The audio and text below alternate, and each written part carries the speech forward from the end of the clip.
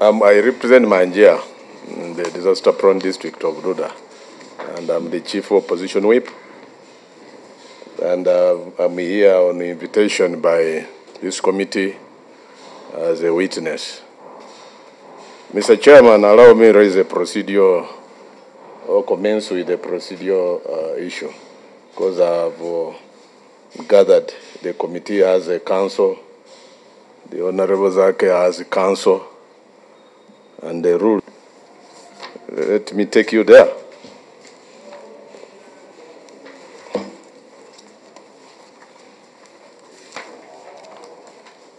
(210) Sub-rule 210, sub-rule 3. A witness before any other committee may also be represented by a council.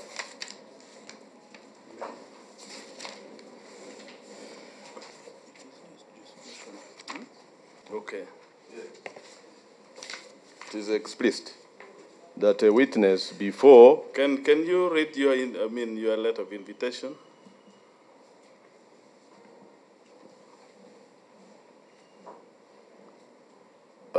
I wish you the rule pertaining to the dictates of the procedure issue I've raised, which I've quoted in the rules, rather than subjecting me. I'm not privy to your letter of invitation. Can you read your letter of invitation? Okay.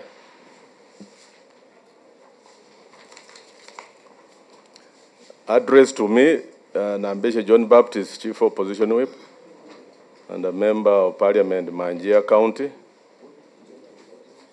meeting with the Parliamentary Standing Committee on Rules, Privileges, Discipline, on the inquiry into allegations of misconduct and misbehavior against Honorable Francis Zaake, MP Mityana Municipality, during the plenary sitting of 29th November 2022. Letter dated the 8th December 2023, wherein you were invited for a meeting with the Committee on Rules, Privileges and Discipline as a witness in the above captioned matter. Hitherto scheduled for Wednesday 13th December 2023. The said meeting was adjourned prematurely due to the absence of counsel for Honorable Zaake and the failure by the committee to realize. Please note that the Honorable Zaake has been invited for the meeting and has a right to cross-examine you on the matter arising from your interaction with the committee. Well, thank you for misconduct against Honorable Francis Zaake. And during the said meeting, during the plenary proceedings, during this meeting, Honorable Lukwago Elias, counsel for Honorable Zaake, requested the committee to invite the following persons. And he did not say whether you should come with a lawyer. The persons he invited, actually requested to be invited, are the Right Honorable Deputy Speaker, Honorable John Baptist Nabeshe, Honorable Lobega Segona, Honorable Derek Nyeko, Honorable Francis Kabuye, and then Honorable Gilbert Olanya. So the provision you have quoted in our rules of procedure, it is not mandatory. Therefore, allow me to proceed with my communication because you have not heard from me. Maybe we have read. Dear colleagues, especially the new members, I want to inform this House that the House has considered sending new members to this, assigning new members to this committee. About 8 members, new members, have been added to this committee, and others have been taken to other committees. The committee commenced consideration of the matter and has so far interacted, our committee has so far interacted with the following witnesses. This is in regard to the matter of the alleged misconduct and misbehavior by Honorable Francis Zaake, MP Mitiana Municipality, which did happen during the plenary sitting of the 29th of November 2023. The people whom we have so far interacted with are the technical officers from the Department of the Official Report who facilitated the plenary sitting of 29 November 2023. The witnesses also presented evidence and certified copy of the answer of the plenary proceedings of 29th November and the video recording of the proceedings.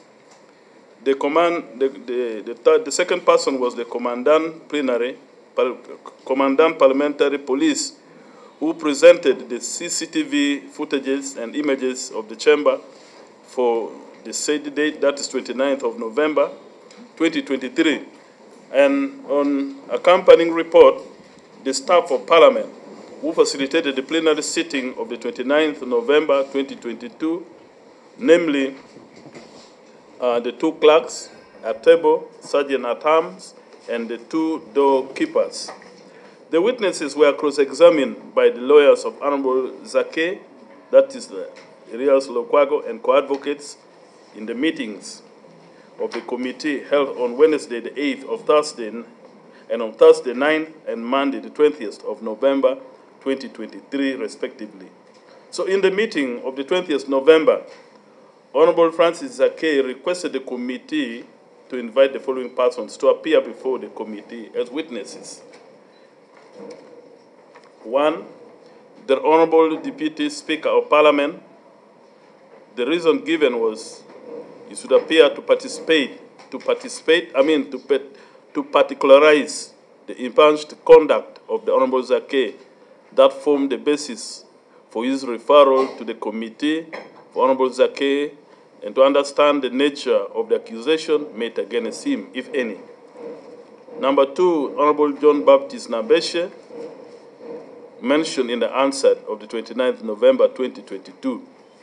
The CCTV analysis report of the parliamentary police and the testimony of witnesses, John Baptist Owing, the doorkeeper.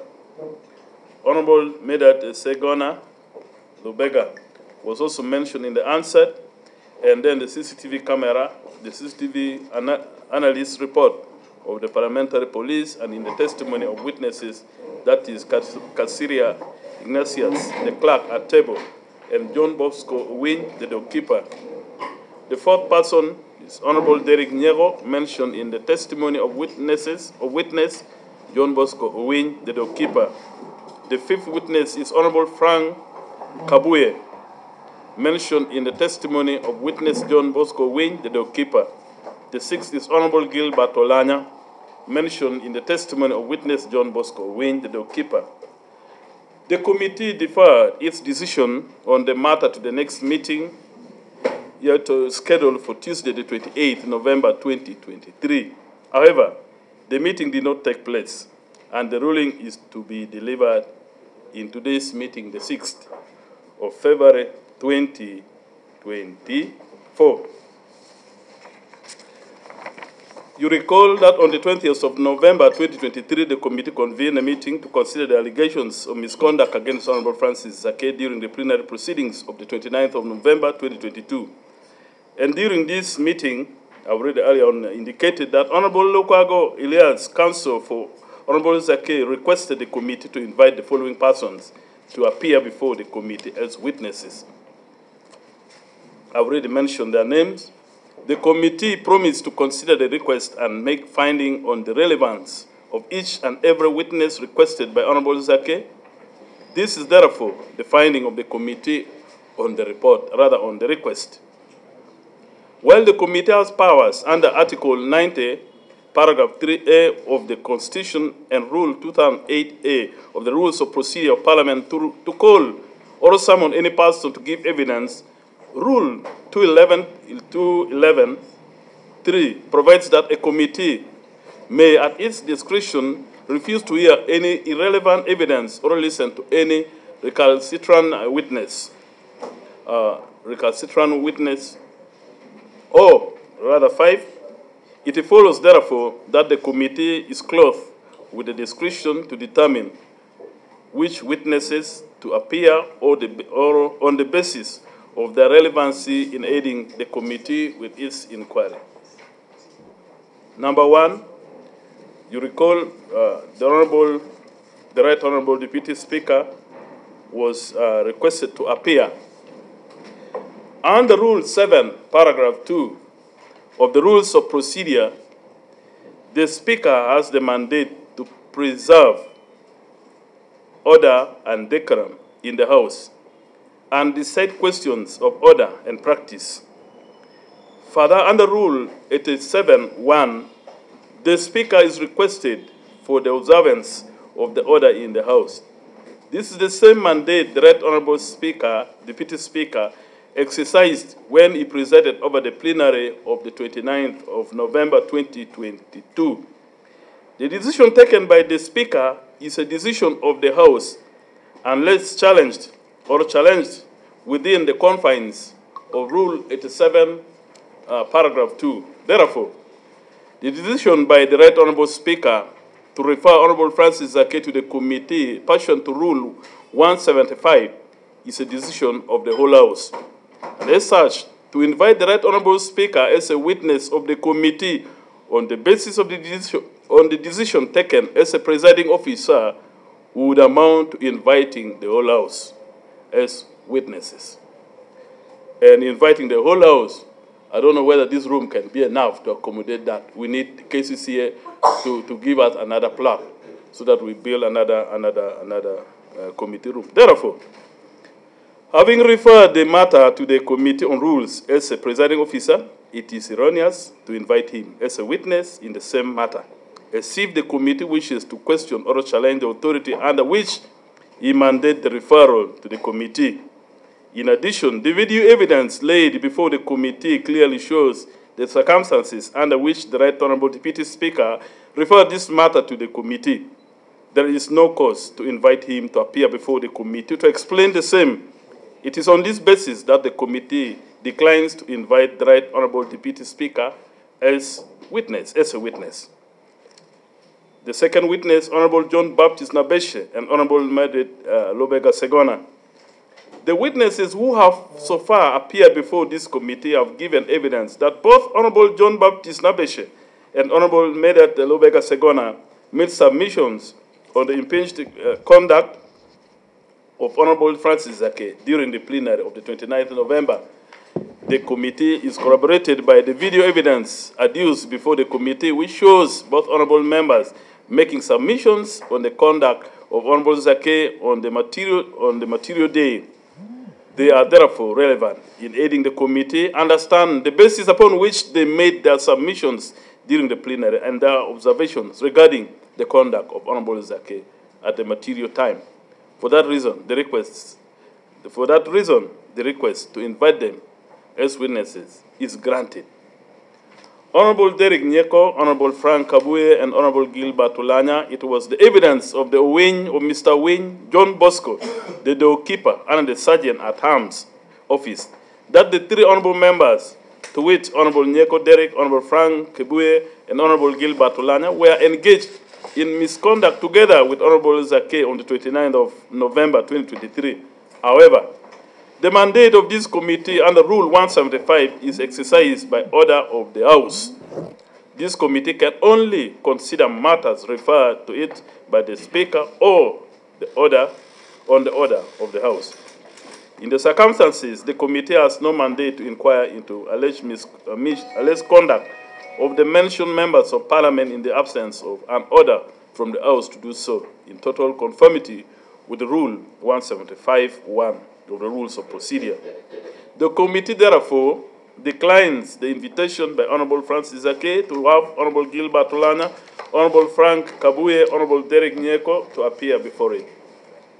The committee shall therefore proceed to have an interface with Honorable John Baptist Nabeshe and Honorable Segona as witnesses of the committee delivered at Kampala by the Committee Rules, Privileges, and Discipline. Today, the 6th of February 2024. I, Reverend Father Charleston, an MP, Vice Chairperson Committee on Rules. Honorable Nabeshe,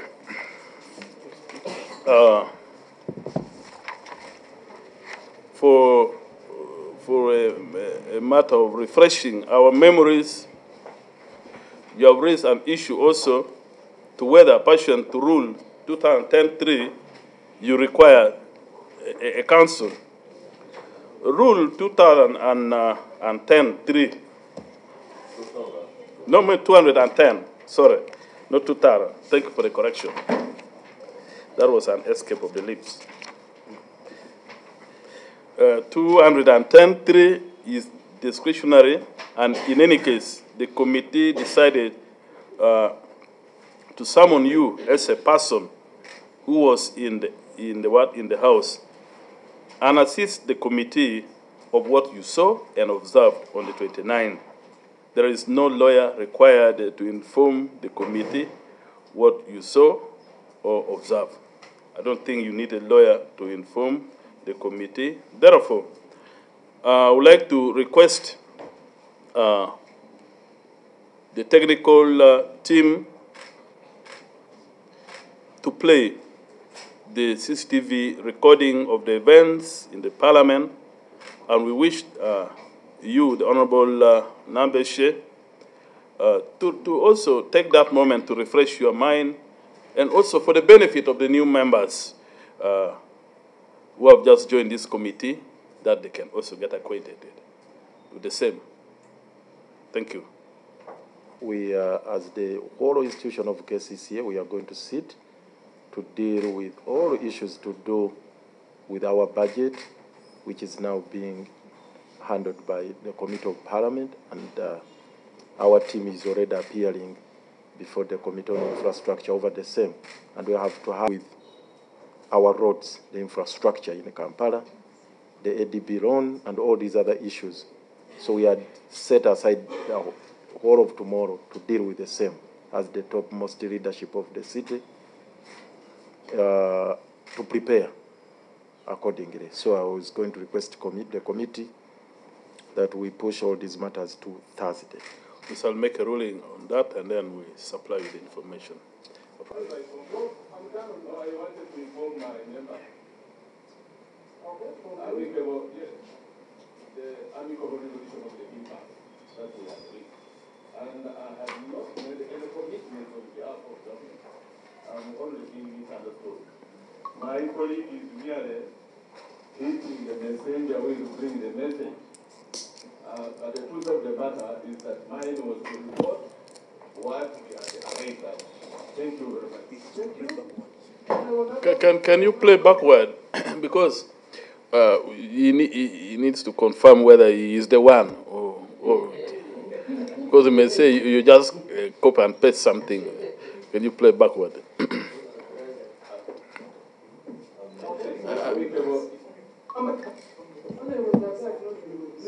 Can you play from the time Honorable Zaake rose on the floor? From the very moment Honorable Zaake requested to.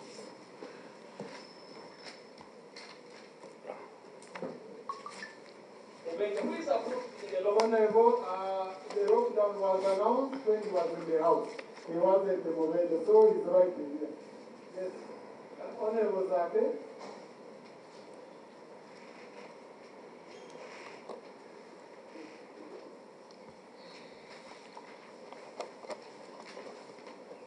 Thank you, Mr. Speaker. Mr. Speaker, I rise your matter under Rule 778B and C. I also rise under Rule 85 and Part 5 of Appendix A of our rules of procedure, which requires us as MPs to base our conduct on full consideration of the public interest. Mr. Speaker, sir, the abduction of citizens, especially in the central region, has reached crisis level, Mr. Speaker. The victims are mostly supporters of the opposition, and right, Honorable Speaker, we saw yesterday the Sheikh and Mr. Joseph Kabuleta being abducted in broad daylight by the armed men. And Mr. Speaker, 24 days now ago, NUP supporter Kabma Jamshid also doubles as my president's bodyguard. He was abducted with 3 other youth from their workplace. Mr. Speaker, only this month alone, hundreds of youth have been abducted and they have disappeared. They have not been seen or heard of since then, Mr. Speaker. Honorable Zaake, just a minute. Just a minute. Just a minute. Mr. Speaker, let me first finish up my matter. I'm the one who was around where I will allow you. Don't mind. Mr. Speaker, Mr. Speaker,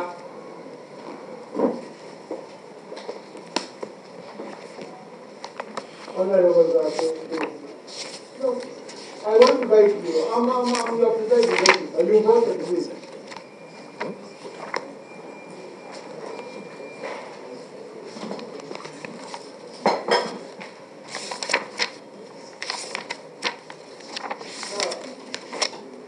Honorable colleague, we are your colleagues here.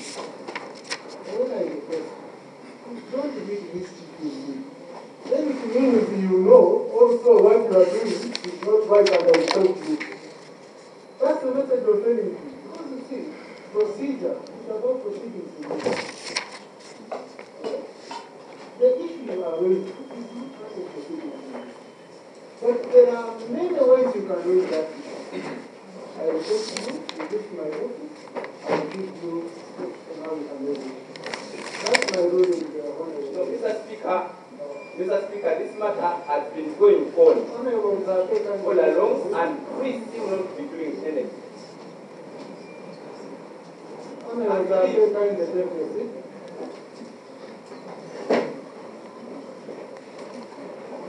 Honorable, can you control your member? Speaker, no.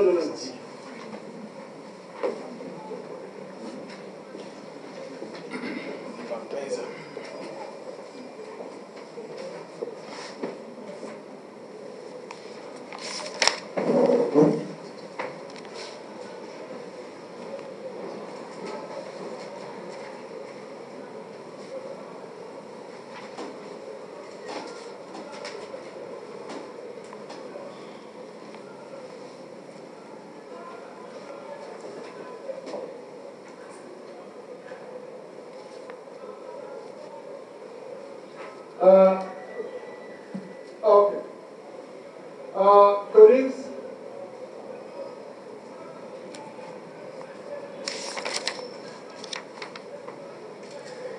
Colleagues, House suspended for 5 minutes.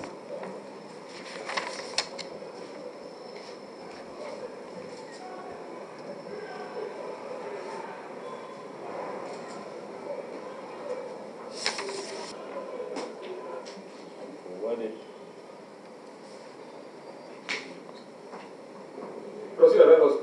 Thank There.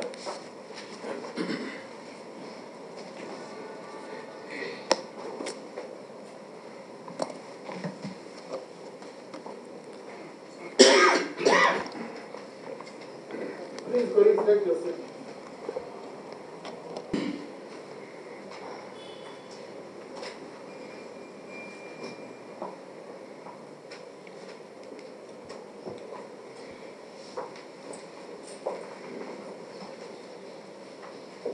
Colleagues, kindly take your seat. I'm seeing colleagues standing up. Kindly.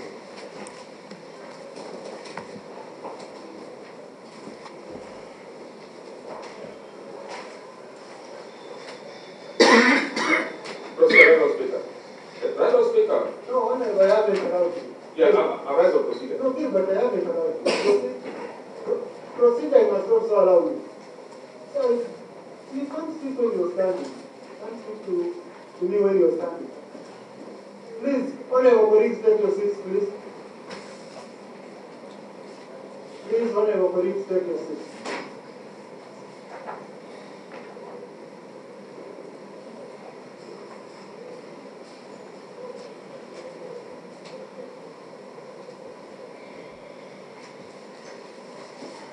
Thank you. With matters of national importance, Honorable Amanda Lago.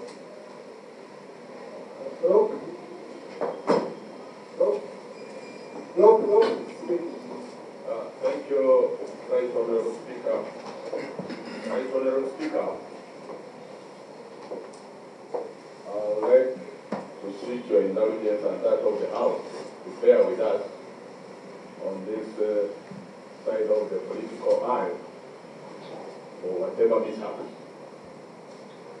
Mr. Speaker, I would like to inform the members that why the member had to go out of his way and lose his food. It's because of the massive abduction. And many of those abducted up to now are unaccounted for. And so in our meeting where we retreated, I want to thank you, Right Honourable Speaker. We have asked the government to account for this new weight of abductions. And the leader of government business, reading together with all the relevant leaders, to account for the whereabouts of those that have been abducted. Okay. And besides that, Order. Thank you very much, Right Honourable Speaker.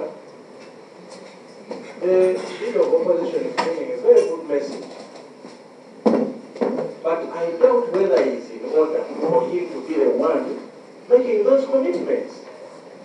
When the people in government are here, when the speakers come back and wants to take us to matters of national improvements, can I request that the people in the government make the commitments instead of the law, so that when we come back here, we are sure that we are coming back to do business about this matter, which has been around us every time and every day.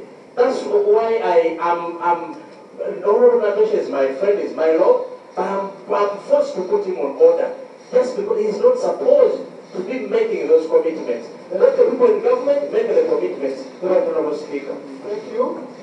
Please, Honourable Nabesh. Number one, colleagues, whether you have COVID, no one will be allowed to blame this house. Because I see now where we are going, we have started a very dangerous game. A very, very dangerous game. I cannot, my decision, what we discussed, is not based on someone trying to reject it. No. Not any single day. We remain calm and press here. You try to even commit yourself, commit suicide. If you're doing it for your constituency, and you want to appease your constituency, so you're the one who has one, do it. But it will never influence your decision again. The commitment, that issue, I started it without Honourable Zaake being here. Honourable Zaake has not been in this house for over 20 cities. He has not been here, and without my permission. If I go to the Hansard, if I go to the Lukwago. But I have never spoken about it. Because he's a brother, you need a colleague. Maybe he's in a constituent. But I want to caution you. And you see, that's why I had moved to matters of national importance. Because I didn't want you pushing me upon. Okay? Colleagues, if this house has you, if you want to do proper, go and do it in your constituency. You can't do it on this floor. Number two, if you want pictures to go around, people holding you up, how you are arrested, Corona is breaking tone, and you use them during campaigns. We can organize for you your national seal. Then you do that. Number three, as per Rule 175 of the Rules of Procedure, I refer Honourable Zaake to the Committee on Rules for Disciplinary. Matters of national importance. No, when I wrote, I'm done. No, I wanted to inform my members. Okay. Amicable, yes. The amicable resolution of the impasse that we had reached. And I had not made any commitments on behalf of government. I'm only being misunderstood. My colleague is merely hitting a messenger who is bringing the message. But the truth of the matter is that mine was to report what we had arrived at. Thank you very much. Thank you. Honourable members, matters of national importance. Thank you, Honorable, about your opinion regarding the conduct of the Honorable Zaake.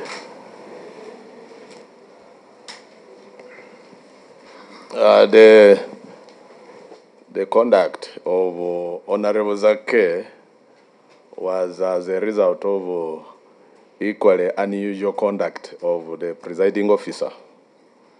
Because after the Honorable Zaake had caught the eye of the presiding officer, and he was allowed to submit on a matter not of national importance, get me right, and there is a dichotomy, a very thin one between the two, on a matter not of national importance, but a matter of urgent public importance. It is even well enshrined in our rules of procedure. A matter of urgent public importance does not require even to give notice or to have it correlated with whatsoever the proceedings of the House, because there were ongoing abductions, massive. And so therefore, it looked unusual to discontinue the member from submitting or raising the matter. And that's why you saw me comply with the Speaker's direction. When he said, Rob, talk to your member, I was pleading to him to relax and cool down so that sanity would prevail and the presiding officer would allow him to conclude on the matter. For clarity, you stated that you rose because of the unusual conduct, or the conduct of the Honorable Zaake was also in resonance with the unusual conduct of the presiding officer. For clarity, can you make me also understand the unusual conduct of the presiding officer? Mr. Chairman, you have not dispensed justice to my humble request that I placed in your office, respectfully. It was my considered view that the Honorable Presiding Officer then would have been the right person to raise that question, especially if I doubted his usual conduct. But now that you have done a complete opposite of what I requested, respectfully, let me say this, that it is the Speaker who allows a member to submit. And indeed, the member had caught his eye. And he was in the middle of the point, and this was unequivocally clear that it was bordering on the gross human rights violations that were ongoing. And I therefore found it very unusual, not merely unusual alone, but actually unusual for him because I know him as a very fair presiding officer. But that particular day, that he would discontinue a member mid-sentence, in mid-submission, to me, it didn't augur well, it didn't look usual, and it wasn't prudent. So equally, the presiding officer was disorderly in ordering the Honorable Zaake. Those are your descriptive words of the presiding officer. They are not mine. How would you put it now? In any case, the presiding officer enjoys lots of latitude because, in his opinion, that's what the rules say. And in his opinion, if he found that a member was grossly disorderly, he would be at liberty to discontinue him. But where do you read this orderliness in his submission? When he was submitting, he was clear, precise, concise, and to the point. He was only cut short, and in this being unusually cut short is when he lost his cool somehow, and remained standing. Standing is what I object to. When the presiding officer is speaking, you are supposed to resume, and that is the order, is in our rules. Yes. Order of the House, order of speech. That's where I saw things going astray. And he allowed the corrections. He allowed me to speak to him, and he resumed his seat. Thank you. He requested to the Speaker, when he requested you as acting law, then to control him, in your opinion, is this a conduct unbecoming of a member of parliament?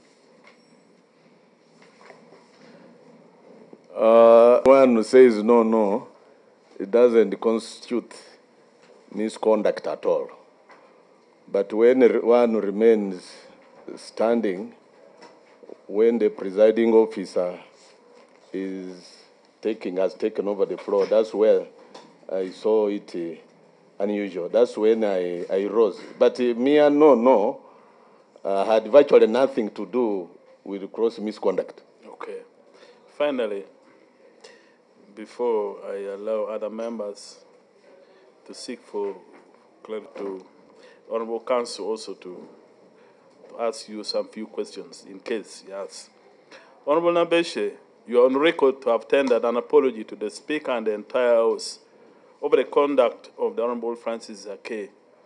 Was it an expression of regret for the manner in which the Honorable Zaake Francis conducted himself?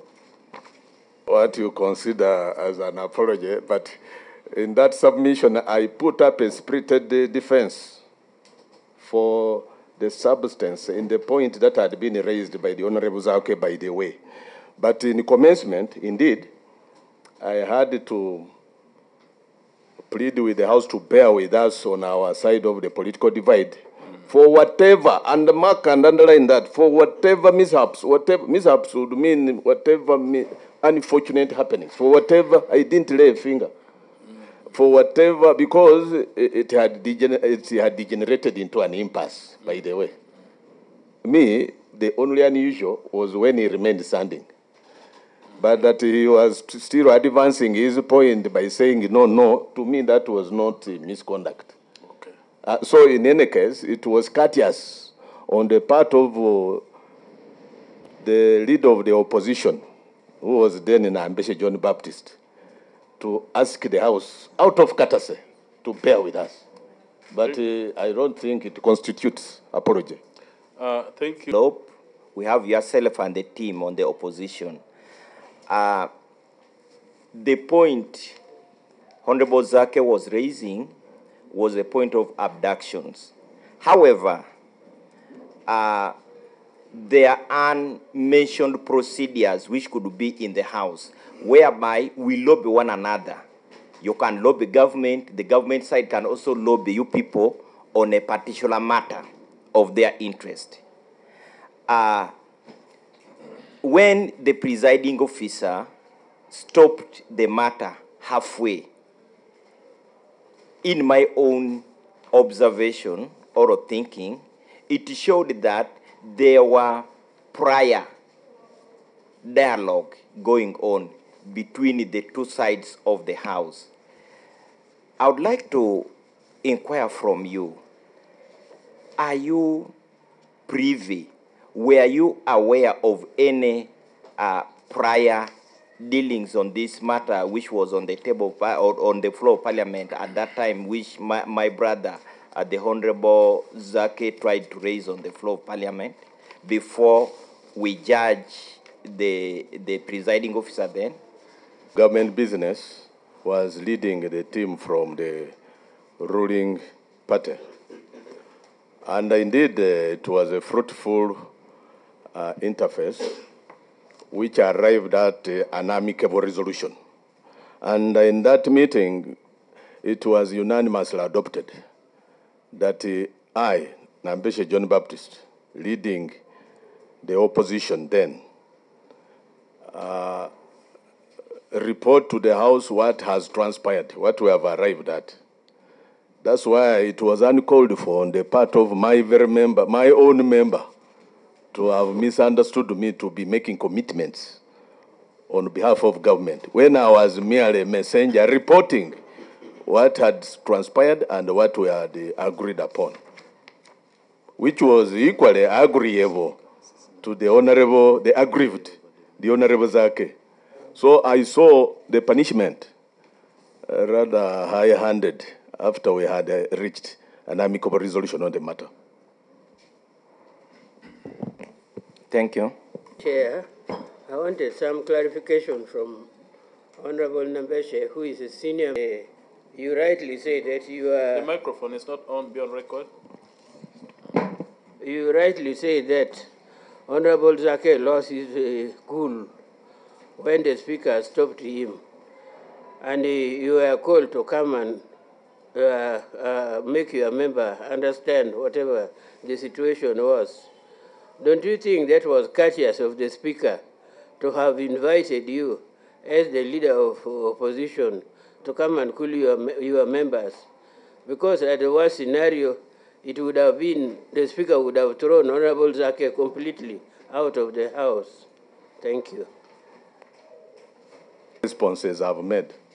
But by the way, I've actually, there is no question. I didn't want it to be a table tennis kind of conversation. No, the Honorable Benjina has raised a supportive argument on my response, because in any case, the speaker retreated. In fact, he invited us to his chambers. That's how we resolved the matter. We never even expected the Honorable Zaake to be referred to this committee. We thought the matter had been rested. And I represent the people of Bunyole East, that's in Utareja district. I just want a clarification from Honorable Nambeshe. When I came in, you were trying to explain that Honorable Zaake was saying no, no, no, no. And according to you, that no meant nothing. At the time when he was saying no, no, no, was he seated or was standing? And where he was in breach, I've been vividly clear on that. He's not in the no, no, no, no. He's in the standing, remaining standing, instead of resuming his seat. I take this opportunity anyway for record purposes. The members who have just joined in. Thank you, Mr. Chairman. My name is Nuru Biamuka, Member of Parliament, Kitagwenda County, and a new member of this committee. Mr. Chairman.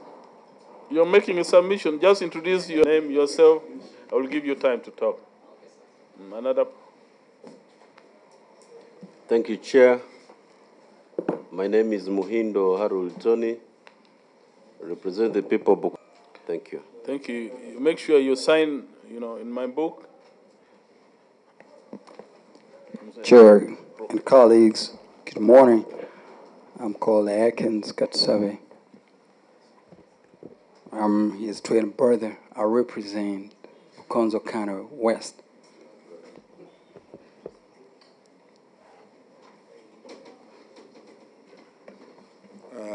Chair, my name is Shemez Elijah Dickens. I'm a professor of political science. I represent the people of Shema County South. I'm a member of this committee. Another new member from my right.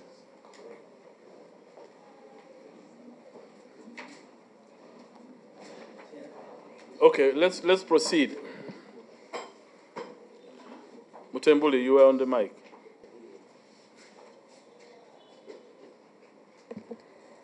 Good morning, Chair and members. I'm called Dorothy Nyakato. I'm the woman member of Parliament, Kitagwenda District, and I've been on this committee for the last... Do you have any submission to make, any clarification to get from the Honorable Nambeshe? Because the visa of the committee invited by you. No, not really. Upon your request? No. Okay, proceed. For the record, Chair, right from inception of these proceedings, we were told that Zaake is not an accused person. And all witnesses are witnesses of the committee. Yes. And it was in that spirit that we invited the committee to exercise its discretion to consider these witnesses as necessary witnesses, as relevant witnesses. And in the wisdom of the committee, you resolved from amongst the names we submitted to invite two. So I just wanted that record to be set straight, Chair. Having said that, Chair, just have a couple of questions to the witness of the committee. One, Honorable Nambeshe, if I may be permitted. Oh, yes, proceed. You've said that you didn't expect actually the Speaker to refer the Honorable Zaake to this committee. Are you surprised that he was summoned? I mean, he was referred to the committee? In fact, I was not only surprised, but shocked at once. Yes. Because I remember approaching the Speaker to reverse the ruling, but it was already too late. At worst, it would have been suspending him for the remainder of the day. If indeed whatever he had done would amount to or attract some form of punishment. Okay. Now again, on record here, at least what is captured in the answer here, at a point where you are requested to talk to the Honorable Zaake, and there was that mishap you talked about, the Speaker suspended, the presiding officer, rather, the Deputy Speaker, suspended the proceedings for 5 minutes. Did you participate in any meeting during that interval? If so, because you were there as the leader of opposition that time. If so, what did you discuss with the Speaker in regards to this impasse, this stalemate? What did you discuss and how was it resolved? In fact, I was leading the team from opposition. Of course, in the absence of the Honorable Zaake. And whatever we actually, and I actively participated in the proceedings of that meeting, and we all justified the anger and the zest and the verve by which the Honorable Zaake raised the issue. The substance in it is that there had been abductions, there were still ongoing mysterious disappearances of people, and unaccounted for, like I reported. So that's why, reporting back to the House, the agreement was that it should be the leader of the opposition to report. And it is what and in fact, whatever I reported was not in dispute. Otherwise, the Speaker would have objected to it. So it was by consensus, whatever you reported was by consensus, including the Speaker himself agreeing to that? Yes. And here, I take you now to the Hansard, because in what you reported, Chair and honorable members, what I have on the Hansard, page 6,444, you appear to regret the mishaps that had happened,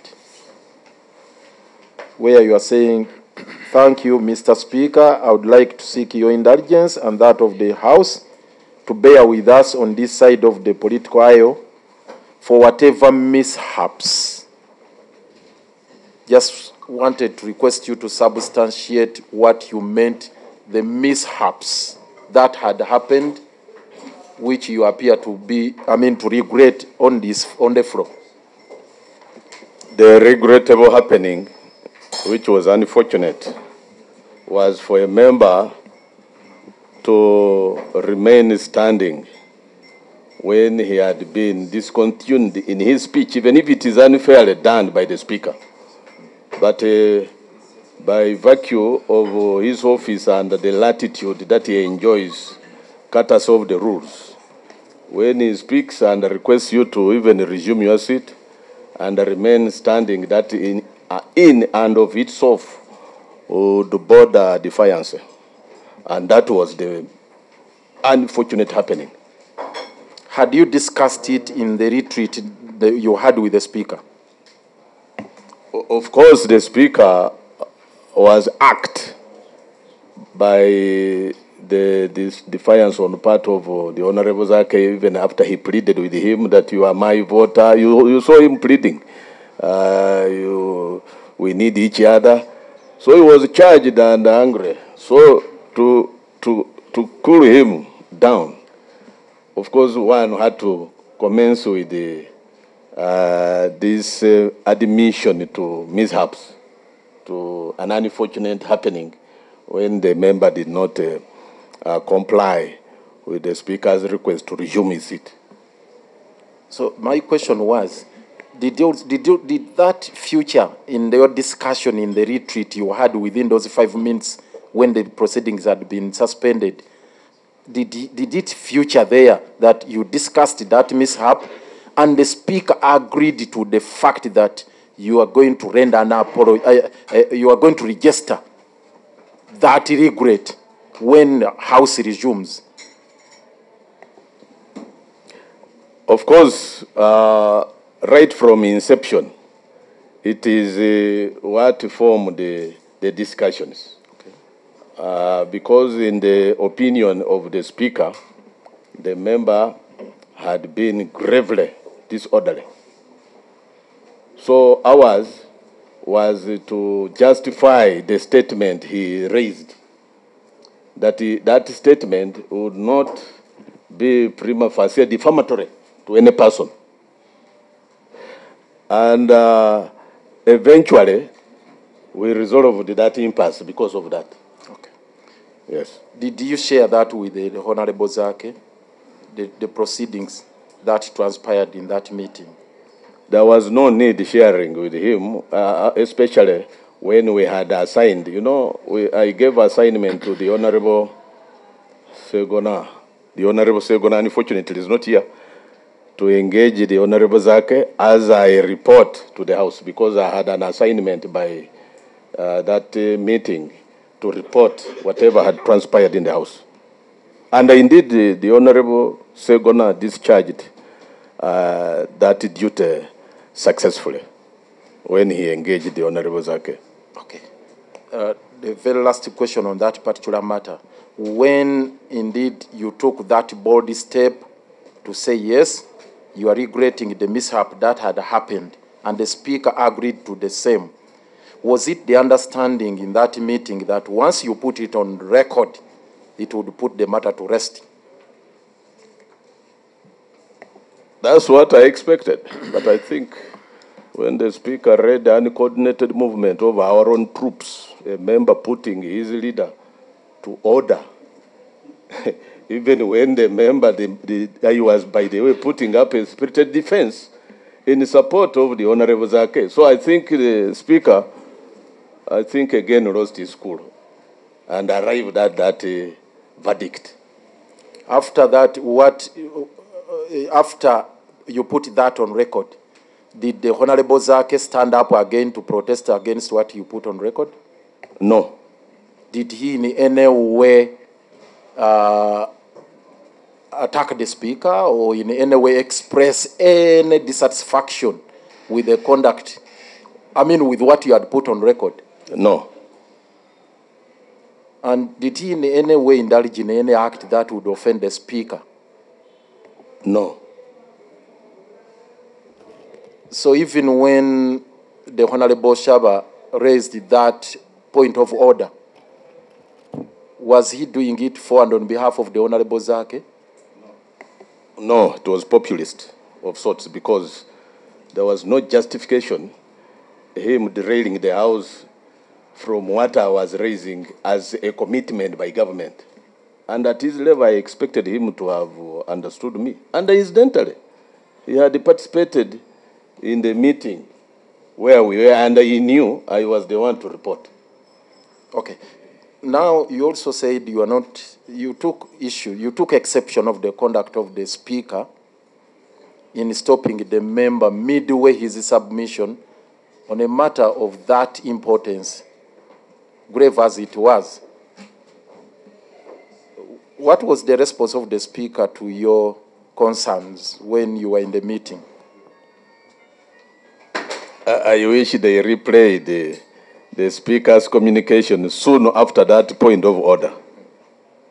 He was very angry. He said nobody, and in fact, he was referring to me because in any case he had forgotten that I was reporting.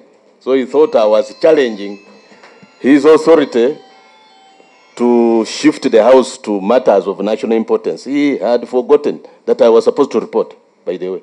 But you see how angry he was? Yes. He never meant well. In fact, never meant well. I only insisted that let me conclude the point. You saw me struggling to get back to the mic.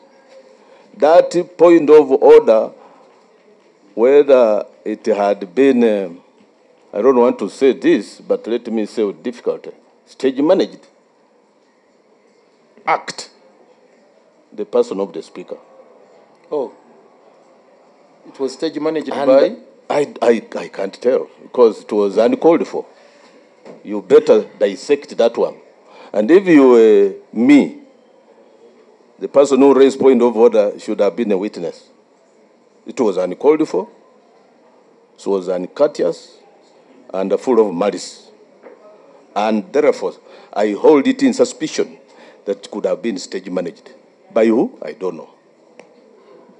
Please, for clarity, it was stage managed. I don't understand that political statement. Can you clarify for the new members, especially those who have just joined Parliament, the 11th Parliament? I'm not. It didn't come in good faith, especially when what I was raising was merely a message from where he had also participated.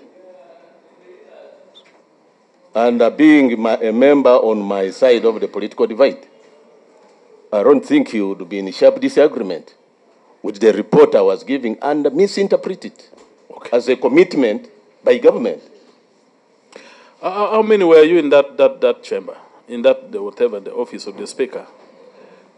Oh, to ascertain the number. Yes. The best person maybe could be the technical officers to go back to the CCTV cameras to establish that number because we were our team of opposition and that of government. Government, by the way, constituted over 10 ministers. All the 10 ministers were in that? Yes, that's a big room, by the way. That's did all of them speak at that time? Of course, this is another meeting. Okay. Chaired by the speaker. In 5 minutes? But within the 5 minutes? Our side, was it 5 minutes? It stretched slightly. Okay. It stretched slightly. Thank you. If there is any other, are you done? Concluded. Okay, please. Yes, because actually allow that particular question, besides the number, at least some of the, okay, he has alluded to the fact that some ministers were there, about 10 ministers. But on the side of the opposition, who was there? Myself, the Honorable Medat Segona, the Honorable Oshabe Patrick Nsamba, who else? This thing happened a long time ago. By the way, I'm trying to refresh my memory of how many other members participated. Since it's not on record of the answer, you just have to bear with me that my memory may not serve me well on establishing how many others participated. Council, how was he invited in that? And other ministers, you and other members and ministers, how were you invited? Was it by impulse or? No, by the speaker. Okay. The speaker himself.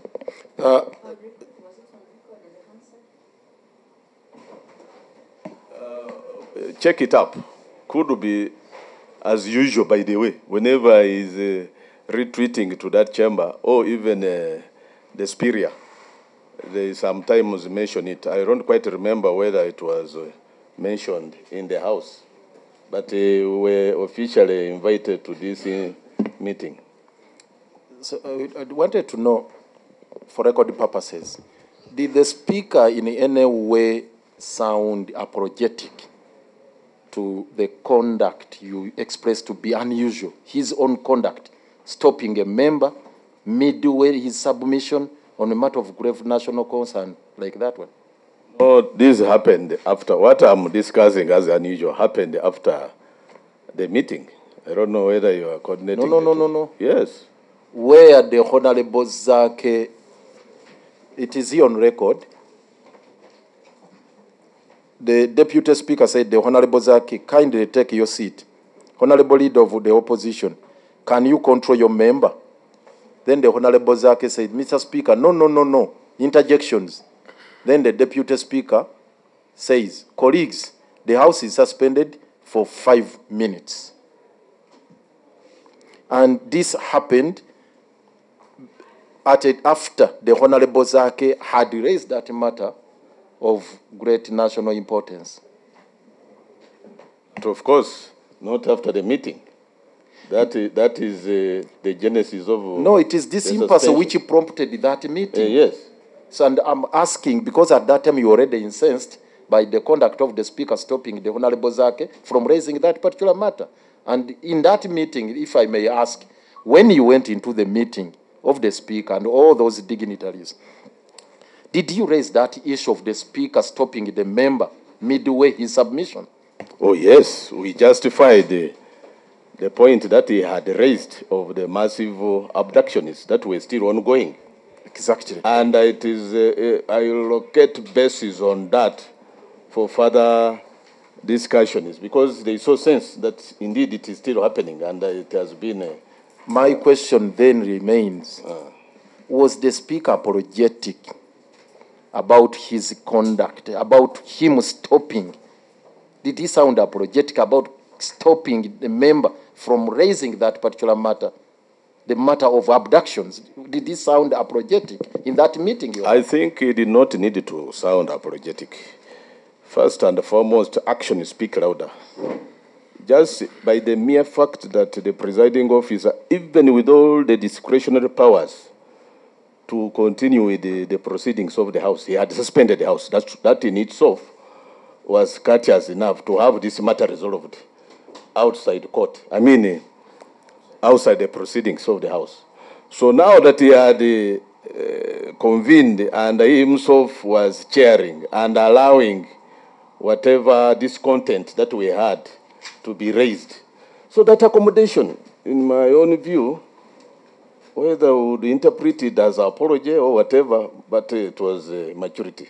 Okay, finally, Chair, what is your position, your view on the matter which you consider to have been resolved, first and foremost, in that meeting involving senior government officials, ministers, 10 ministers, and a high-powered delegation from the opposition, where you were interested to make a report on the floor of the House for and on behalf of that meeting, which was presided over or chaired by the Speaker, and the matter is concluded.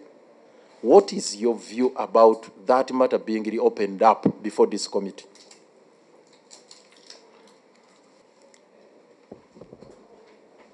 You're to respond. They're asking you. They're asking me. Yeah. No, I'm asking you. No, you. You better repeat the question. As oblivious. No, I was saying, you went into a retreat to resolve that impasse. And the government sent a high-powered delegation, which involved over 10 ministers. And you yourself, you had a very, very big team from the opposition led by you, the leader of opposition, and the meeting was presided over by the Speaker, and you agree in the meeting that this is the way to go. And you were entrusted with a mandate to come and make a report for and on behalf of that meeting, which sat in the Speaker's office there. And you agreed and said, let's resolve this matter this way. You come, you make a report on the floor of the House. All of a sudden, the matter surfaces and is reopened up for investigation before this committee. What do you have to say about that? What I have to say about it, I've said it, that it was unexpected. And why I said I was not merely surprised, but I was shocked, because we had amicably resolved this matter. And I never expected this matter to have amounted to a prima facie defamatory matter to the person of the speaker, that it would warrant being referred to the committee. That's why I say it was unusual, because I know him. This time round, I don't know what exactly, but what could have maybe prompted this? I am very suspicious of that point of order. But that notwithstanding, I think the worst, at worst, it would have been the member being suspended for the remainder of the day. If indeed his remaining standing was so annoying. So according to you, the speaker was driven by anger. He was annoyed. Yes. Thank you. Honorable Nabeshe, we should have not been discussing, because in the letter of invitation, we invited you to interact with us and give us information or evidence to help us arrive at the logical conclusion or report to the House on the matter during the plenary sitting, not what took place during your meeting. Now, help this committee. Were you discussing the misconduct of the Honorable Zaake, or you were discussing the issue he raised on the floor of Parliament? Of the two, which one formed your basis of conclusion? I think the committee, that meeting we had was just an informal meeting. The formal committee that is discussing the purported misconduct is your committee, Mr. Chairman. And so in that meeting, we were resolving a standoff, which I've repeatedly mentioned as an impasse for the normal flow of the proceedings of the House. We were only surprised that the Speaker again took issue with again Zaake out of the blues, because we had resolved that I go and report what had transpired. To report that the issue he raised, yes, was to be investigated, or comprehensive. Because what made the presiding officer to suspend the House was not based on the issue raised by Honorable Zaake, the abduction of the members of this country, but was on the alleged misconduct. Not so. So when you were coming to report, were you coming to report that the government would take commitment into the issue raised, or let me refresh your memory of what has just... And I must thank you and salute you at once for playing this clip. Because in the clip you will hear me say, we have tasked government to come with a comprehensive report and give accountability of the whereabouts of the missing persons. Tasking government. So it was, government had already also, of course, taken an undertaking to report back in the shortest time possible. So the matter had been arrested. Oh, thank you. Any other? Yes, Honorable. Can I be refreshed with the witnesses? Yes. Thank you so much. My questions go to Honorable Nambeshe. My first question, Honorable Nambeshe. From the recording, and as the Council Lukwago read through, you can see the Speaker did not mention who should go for the meeting. For you particularly, how were you invited for that meeting? Because ordinarily the Speaker reads names, but no names were read.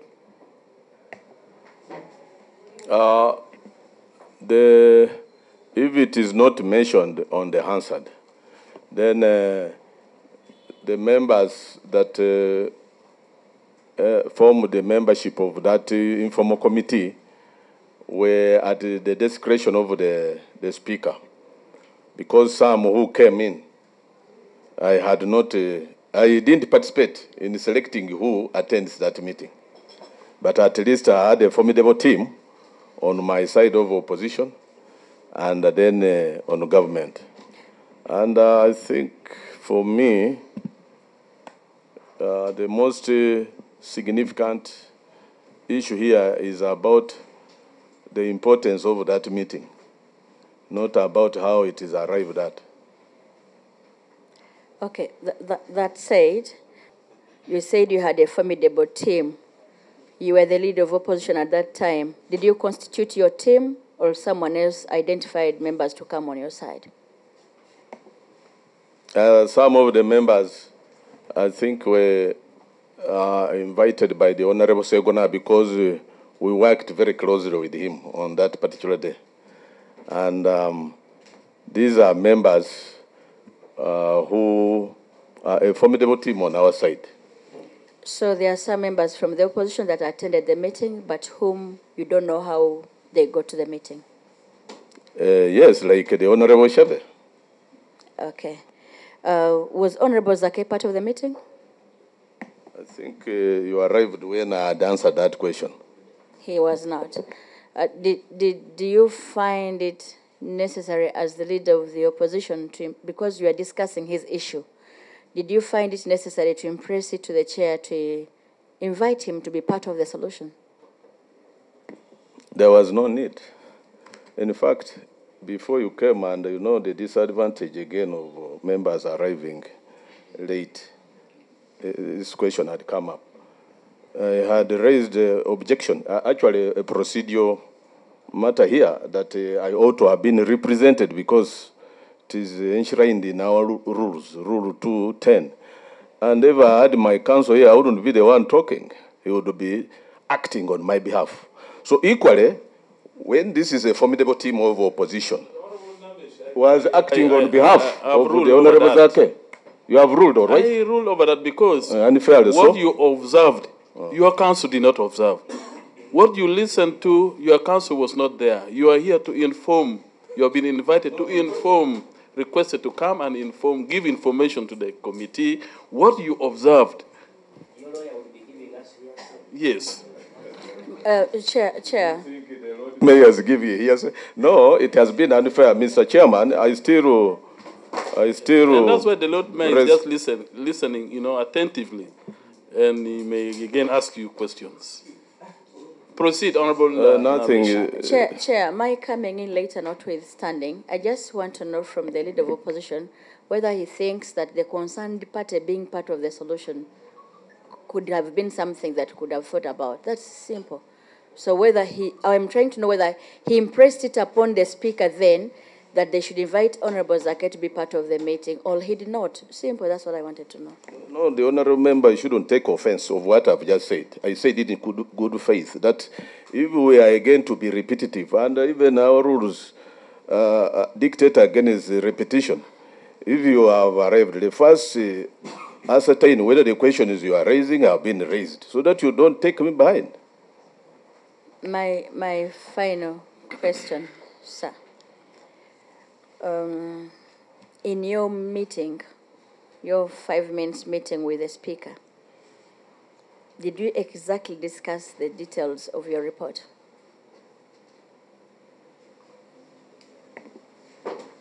The report I was bringing had contents of the details of what transpired in the meeting. So I don't know what you are talking about. So I was bringing a report of the details of what we resolved upon in the meeting. And it was not in dispute, because if it were, the speaker would have objected that what you are reporting is contrary to what we asked you to report. So what you reported was not your opinion, was a collective opinion of all people that attended that meeting? Yes. Okay. Maybe for clarity sort of the House, that whenever a plenary is suspended, then by instinct or impulse, you run to the Speaker's office to discuss with him what transpired. Is it the system? You have raised a very pertinent question, because I was, in fact, wondering. You know, even the architectural and the structural design of that chamber has a door behind the Speaker. It is, I think, a Commonwealth practice. It is not enshrined in our rules, that whenever there is a matter of controversy, and I've seen it, even it happened in the past, in the 10th Parliament, and still happens, you withdraw members who are particularly raising the matter and go behind there to harmonize positions. But incidentally, behind there are no chairs. So I think the Speaker, in his innovation, instead of us withdrawing, retreating to go behind there, he was indeed courteous to invite us to his chambers. Now, assuming... But it is a practice that is intended at building consensus on issues of contention, or issues that are in contestation. It's a good one. It's a good practice. Now, assuming tomorrow the speaker up and wash his hands, and eventually you happen to rush there with your team, don't you think you will be inconveniencing him? Reverend Father, at once, that question is irrelevant. It is quite relevant. Yes. So any person cannot do that.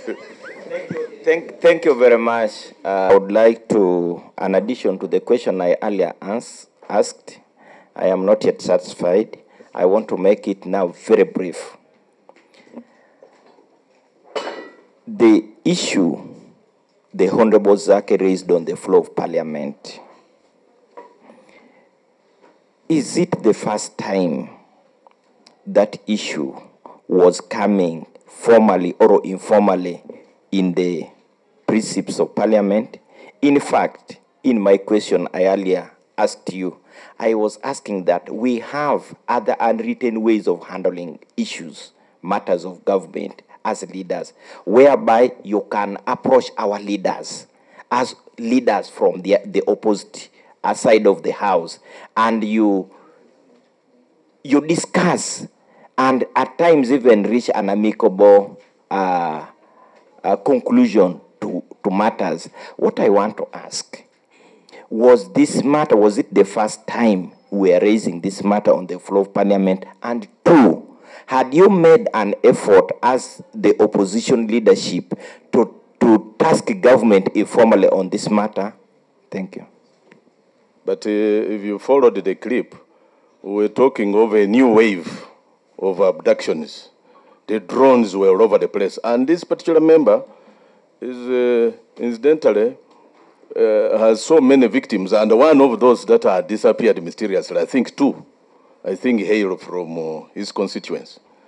And definitely, he had every justification, even when this matter has featured severally, to raise that issue. So he had substance, and he was justified to raise it. Just one simple clarification I wanted to seek from Honorable Nambeshe. To me, from what transpired between you and counsel for Honorable Zaake, our Lord, the Speaker called upon you to come and control your people. To me, it was going to be a very simple issue. After having prevailed over Honorable Zaake, were you able to convince him to come and apologize before Parliament? Because if you did that, I don't see why Honorable Zaake would be here. The matter would have ended, apart from the other one which you are raising. Thank you. The powers of the Speaker. If, in the opinion of the Speaker, the presiding officer, he realized that the conduct of the member bordered a grave gross disorder, he would have asked him to apologize, or even withdraw whatever words, but he didn't. So it was not my duty to ask him to apologize if when what I would want him to apologize over is not there. But if the Speaker knew he had committed an offense, he would have vividly put it to him to apologize, which he never did. In a broader sense, and I don't want to be kind of specific to this particular arrangement. Mr. Leader of Opposition, how much control, influence, and authority do you have over your family members? Number two,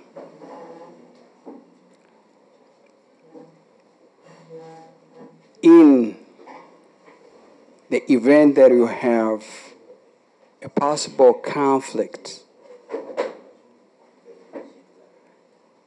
do you have an arrangement where you generate some concessions and trade-offs? Because all of us are people's representatives. Our agenda... A moment, sorry for the interjection. Did you say how much control I have over my family members? I'm talking about our position, not no, honestly, just on, right on here. my family members? The opposition is a family. I'm part of it. Then you better be specific. Yes. All right. Leader of opposition, we're here as a family. In our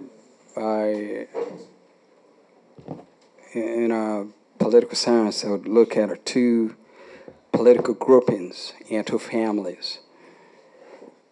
The governing family or the administration family and ours that are providing alternative. And specifically, Mr. Leader of Opposition, I'm just restricting myself to the parliamentary opposition family. How much authority, influence, and control and power do you have over your family members as a family head? And before you interjected, Mr. Leader of Opposition, I was interested in the event that you have a possible conflict, the way we look at it here. How do you generate concession and even, a trade-off that probably would avoid this kind of happening in the future? And to you, Mr. Chair, as a member of this committee, I take a lot of offense in my Leader of Opposition when he said the chair in his submission particularly was irrelevant. The fact that the records of Parliament captured this, Mr. Chair, sir, I'm out of pain. I don't think that should be part of the proceedings of a chair is a chair. And when he's presiding over this committee, his word is like final. He's like, the speaker is right here. The chair represents the speaker. I don't think that there is a language we as a committee would really entertain or a ruling from observation from the chairperson of the committee and a member who is appearing before a committee calling it irrelevant.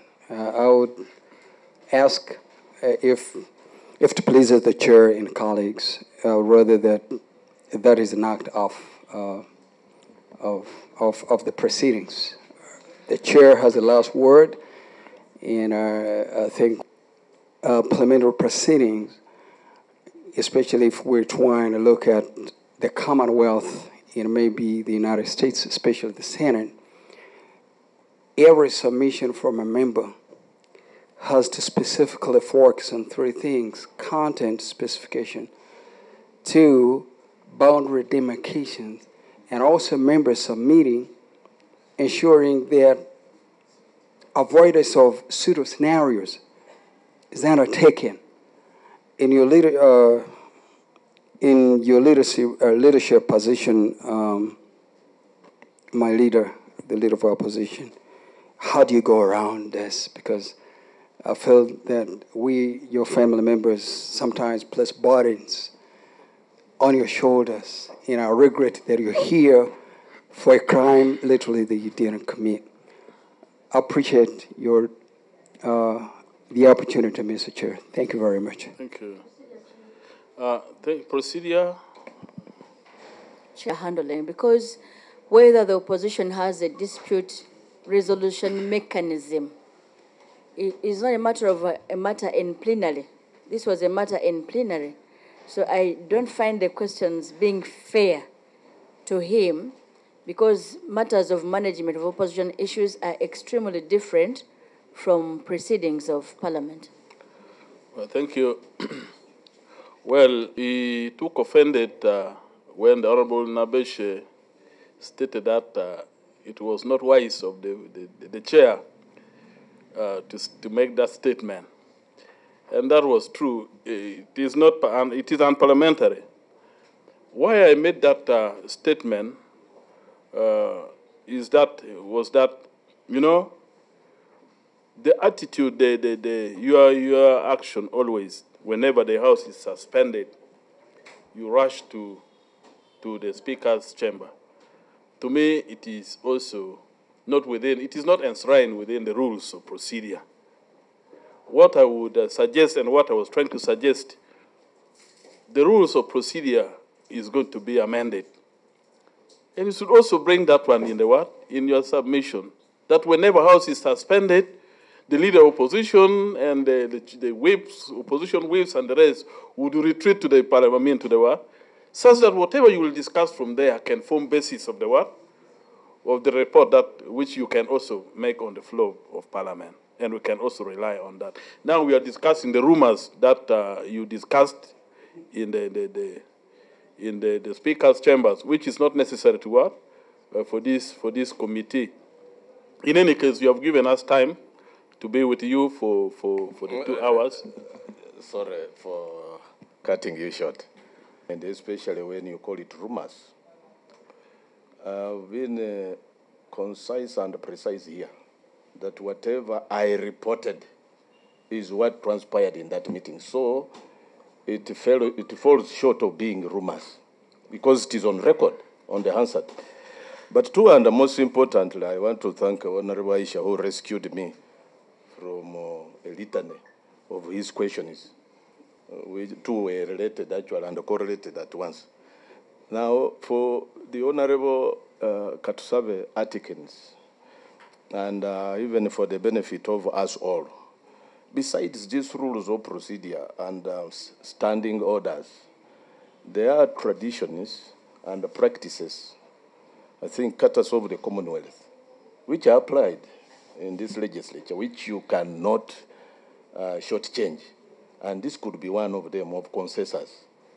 As for members, you know my role, for instance, one of the roles is to whip them for due attendance of the proceedings of the House. But in case they are defiant members, we do not have sanctions that you can sanction a member, no. Apart from maybe engaging and arriving at consensus. That's a good, it's not provided for in the rules, but it's a good tradition and the practice of the Commonwealth, sir. Thank you. Thank you for the information. I want to thank Honorable Zaake and his team for attending this proceeding. We actually wanted that this issue be concluded today. But you see, another witness, Honorable Medat Segona, has opted not to appear today due to some other reasons.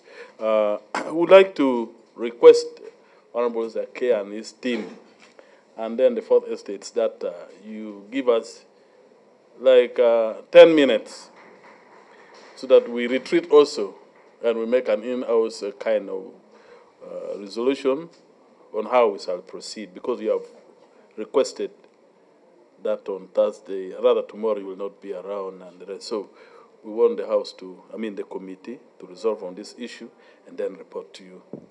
Just only 10 minutes. But you have discharged me. For me, yes. Thank you very much. Bishop Nabeshe.